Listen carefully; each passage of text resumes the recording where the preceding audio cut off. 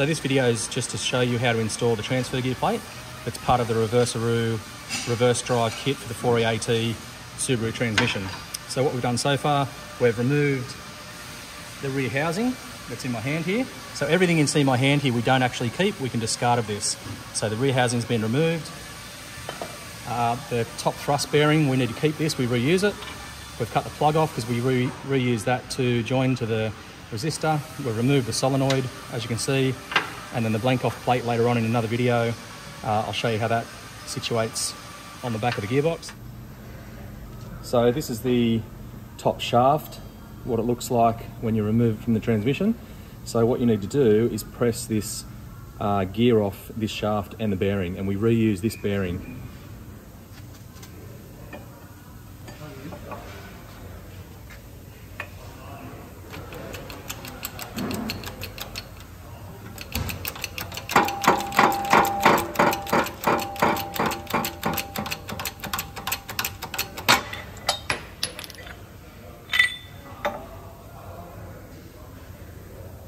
So this is the top shaft out of a TZ1A or a TZ1B, and this is the gear and bearing we just pressed off that shaft.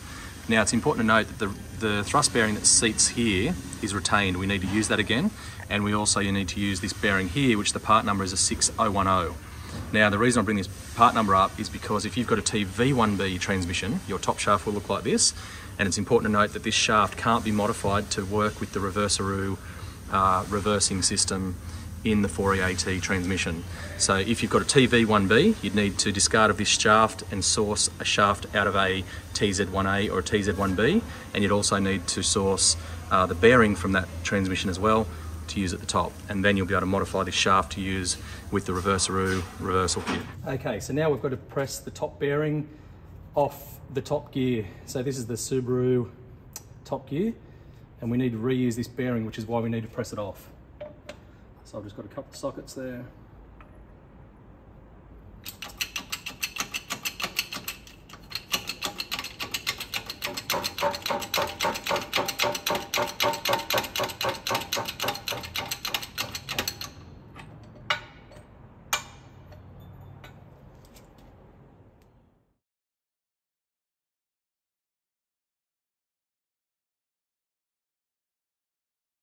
So we've got the top shaft in the 4-jaw chuck of the lathe, and as you can see in there, we've taken the 2 seals out just so they don't get damaged.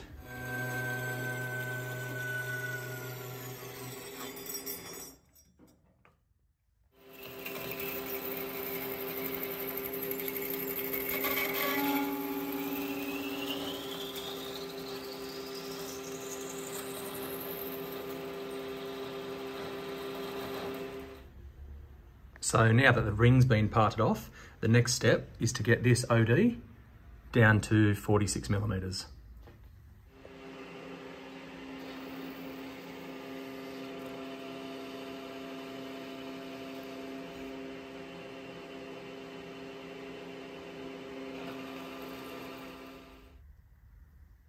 So now we have this at 46 millimeter OD. What we need to do now is get a 4 millimeter thickness between this face here and the back face, but it's very important that there's no material taken off the front face or the face of the surface of where the thrust bearing sits. All of the material that needs to come off from this back side here, and then you'll end up with a 4 millimeter thickness between here and here.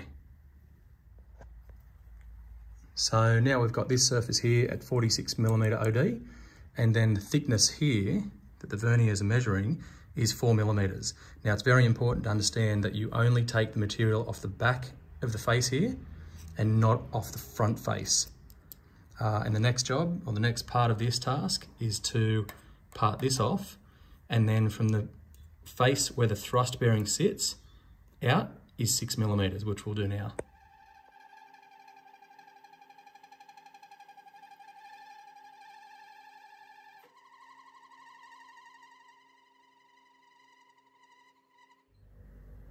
Okay, so just a summary of the job. First of all, we took the seals off the shaft, which are in my hand here, just so they didn't get damaged. The second thing is we parted this ring off. Then after that, we got this diameter here down to an OD of 46 millimeters right there. And then the next thing we did was got this thickness here between this face and this face was 4 millimeters. But as I mentioned before, it's very important that all the material comes off the back face and nothing comes off the front face. And then the very last thing we did was we got a depth of 6 millimeters on this section here, from the face where the thrust bearing sits to this face here is 6 millimeters.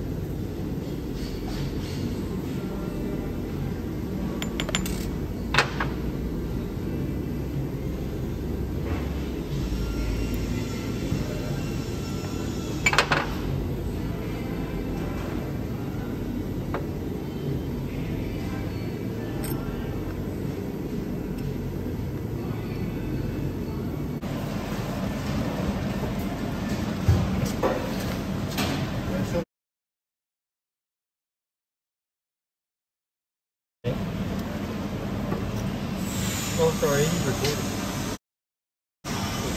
Yeah.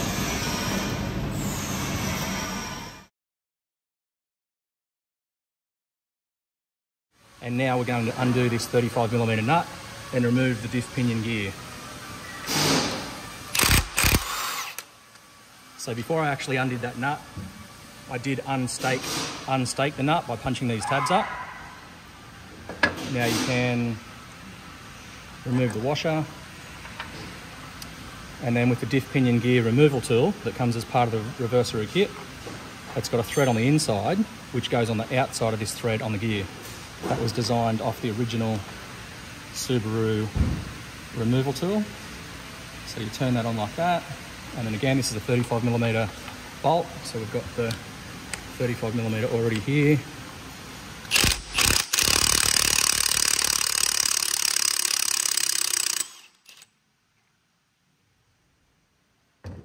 And now that that bottom gear is off, you can take the top shaft out. So this is a shaft that we already had the top gear and the speed sensor ring already pressed on with the bearing. We've made sure we've got the 2 seals in there, and then we can go and install that shaft. So there's obviously splines on the end and an inner diameter that needs to meet as well. So you give it a bit of wobble, find the splines, and then you can palm it in and you can hear when it goes home. So now we've got the transfer gear plate. So there's a couple of things that are important to note here. So first of all is the spline. There's a spline on the inside of the diff pinion gear, which goes to obviously the diff pinion shaft. So you've got to keep that in mind. And the other thing you've got to keep in mind is that these helical cut gears meet as you're tapping it in, so we don't damage the gears. And the third thing is we're just going to make sure these bolt holes line up with the 2 bolt holes in the parking pawl block. There's a tapered block there for the parking pawl, that when this shaft comes out, it operates the parking pawl. Just got to make sure these holes line up relatively close to those holes. Now, these holes are actually manufactured oversized. There's 2 M8 bolts, M8 by 40mm bolts that go in here, but these holes are oversized on purpose so that when the transfer gear plate is in there, you can actually tap up here or here, and then you can adjust the backlash of the top gear. So we'll go ahead and install this. Basically what we've done in the past is just get a bit of transmission fluid for lubrication. So what we're doing here at the moment, I'm looking at a few things. I'm trying to get this here as square as I can in this bottom bore hole, so it can't be skewed like this or like that. It's got to be as square as possible. The other thing we're looking out for is up here. So I'm going to turn that a bit and then I can go up. And then, I'm not sure if you can see on the video, but we've got to just watch for this part here as well. So there's a few things you've got to watch. And now I'm listening for the splines. I can feel that as I turn this, the diff pinion shaft is turning. So I know I've got a spline there, that's good. And that's pretty square. Get it as square as I can. And then give it a couple of little taps. Important not to hit the gear, but you give it a couple little taps like that, just to get it started. Again, I constantly keep checking that the spline is right. Yes, I can see the diff pinion shaft is moving, so that spline's fine. I haven't interfered any gears here, and I've missed this bottom part of the transmission. So now I can get a punch and just very lightly and evenly is important. Just very light little taps, and this can take maybe a minute or two, but as you can see, each tap you make a little bit of ground. So again, I pause here and I'll just make sure, yep, that's definitely lined up. I'm not interfering any gears here, and I'm clearing here, so we're good to go. It's just little checks that you continually do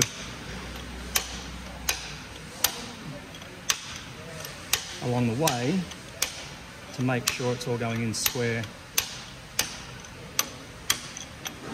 And when you get home, you can hear it. You can hear the pitch change.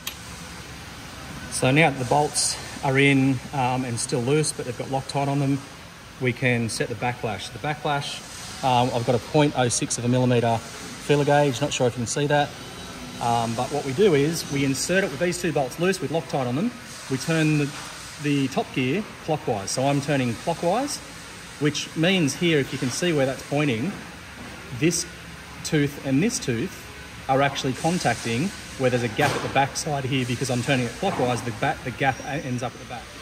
So I thought I'd just pause and take a quick close-up video to show you what I meant there. So when the top gear is turned clockwise, what happens is this tooth here butts up hard against this tooth here in the transfer gear. So they meet right there where the screwdriver is.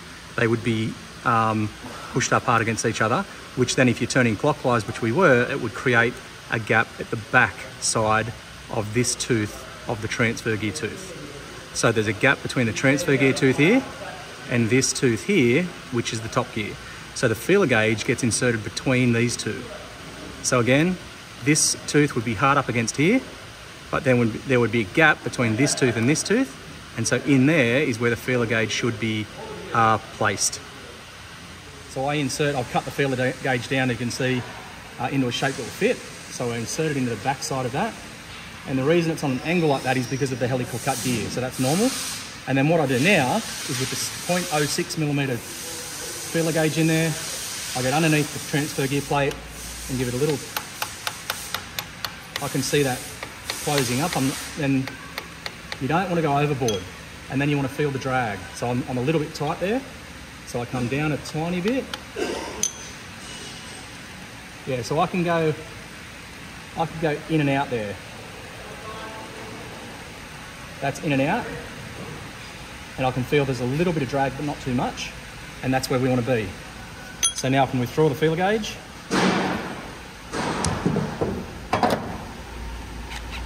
And we can tighten these two bolts up, and I'll do that up with a ratchet in a second. And that's how you install the transfer gear plate and set the backlash. And now we'll go ahead and put this nut on and the washer, and then we'll stake that over. So again, 35mm socket. So just on that point too, the backlash between this gear and this gear is set from factory, because the spigot is part of the transfer gear plate. You can't actually set the backlash between these two gears. That's set. Now, this will go in, this gear will actually tap in a bit, so it's more level with that. But depending on the shims on the front of the diff pinion shaft, when someone set the pinion depth, will depend on where this gear ends up. So if this gear isn't lined up 100% with this one, don't stress too much. It means that, like I say, this bearing in here is a floating bearing, so it can move in and out, all depending on what shims are used at the front of the diff pinion shaft to set the depth of the diff. And get the 35mm socket. And as you can see, that just took up. So the last one of these we did, the gear, this is important to show, I'll try and point it out with the feeler gauge. There is a tiny little bit of a misalignment there, but that's due to the diff pinion depth being different on each transmission by a little bit. So don't stress too much if they are are not aligned. So the last step of this process is just to stake this nut over. So I've just got a really blunt chisel.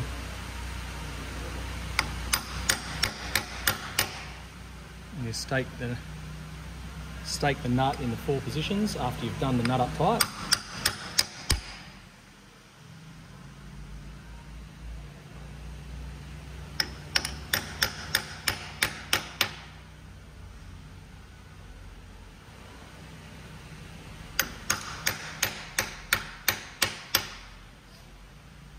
And then that part of the transfer gear plate installation is all now completed. So we've got the blank off plate in place. We've got the resistor bolted to the blank off plate by these little M3 Allen key bolts. And then we've also put the little ring terminal on the top. So we've cut the resistor, crimped that on, and we'll put this 4th bolt in.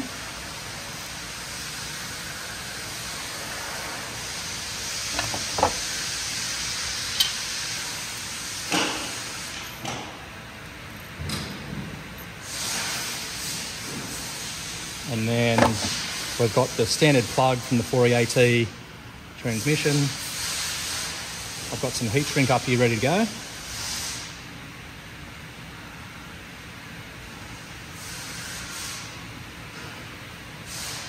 And then we can pull the heat shrink down over it.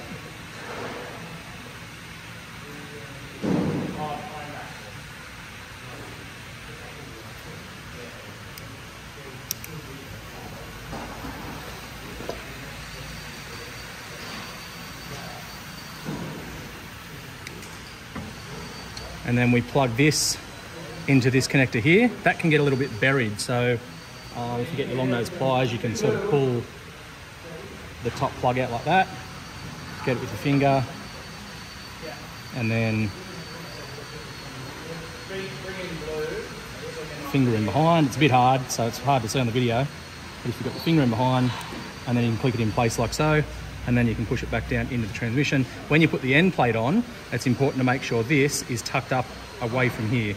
So you just tuck that up like that, and then this can poke down into the transmission, like so.